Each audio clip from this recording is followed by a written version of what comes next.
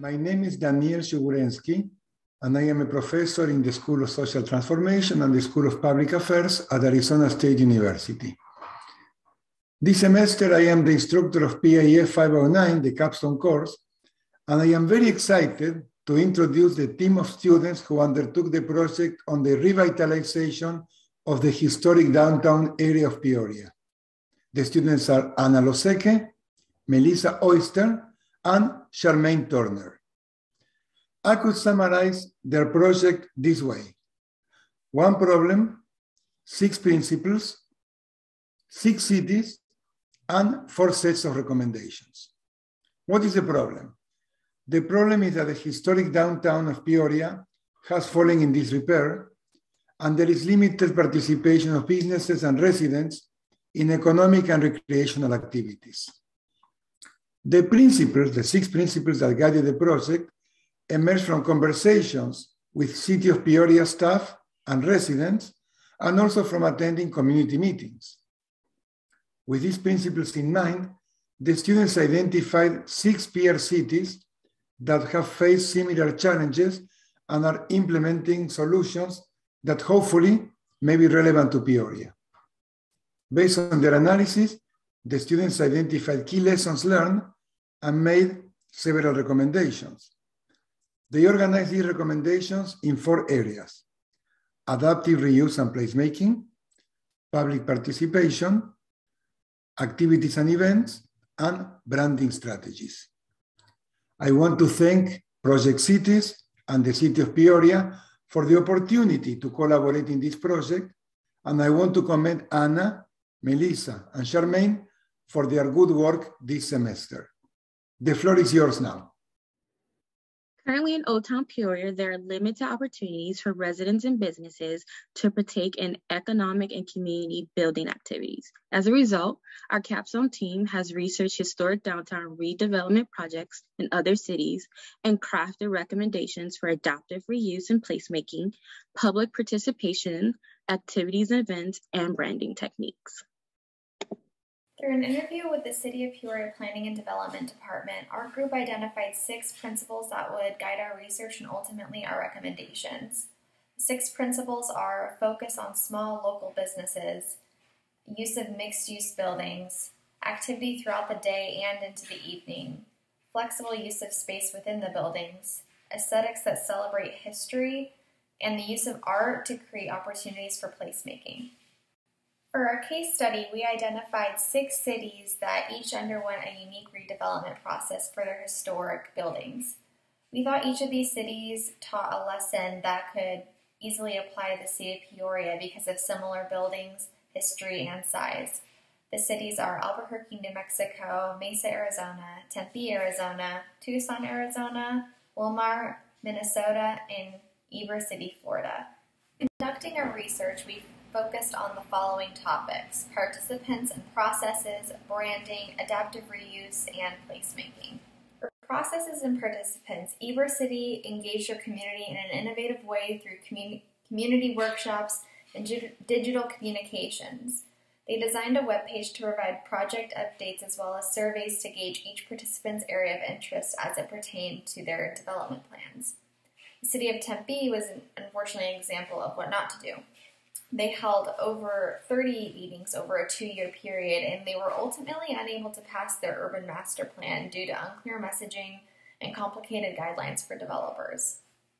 For branding, Ybor City launched a new campaign to celebrate its strong history, diversity, and economic impact called Heart of Tampa.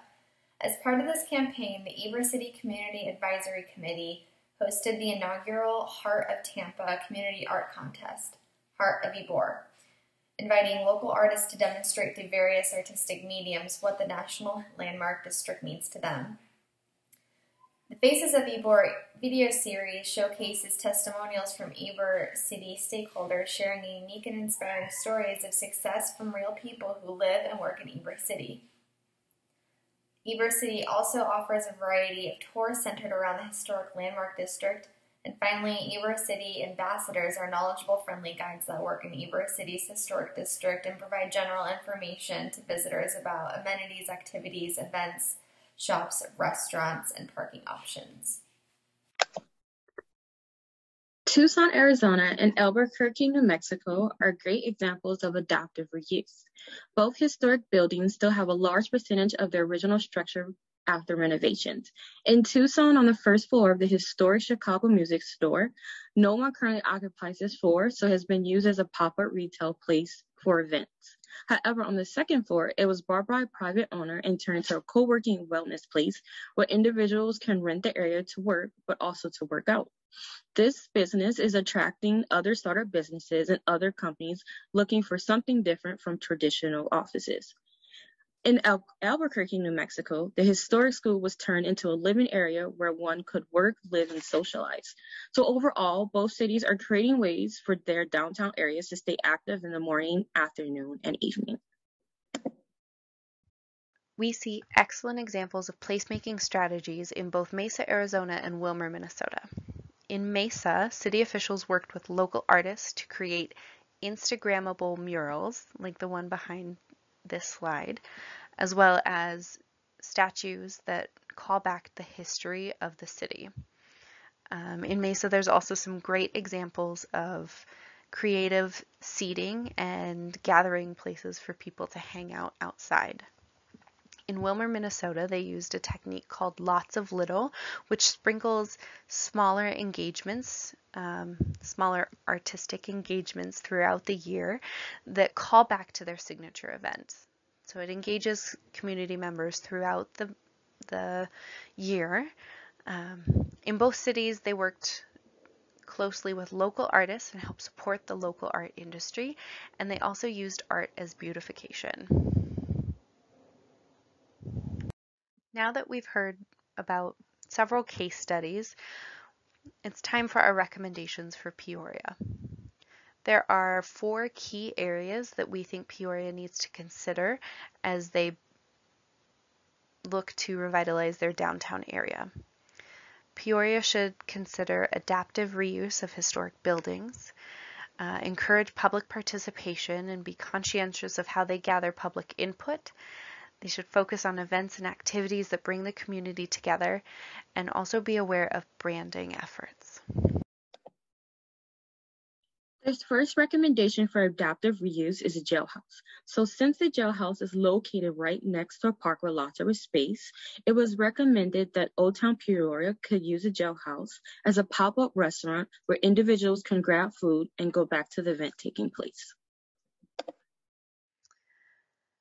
The Central School is made up of 4 buildings in Old Town Peoria. The first is the largest and was the main schoolhouse, which we recommend be transitioned into a bookstore and cafe on one side, and in the other half be a studio space for local artists to work. The other 3 outbuildings should be converted into co-working space and a bar, and there should be plenty of outdoor seating for everyone to enjoy and congregate in the lawn around the school.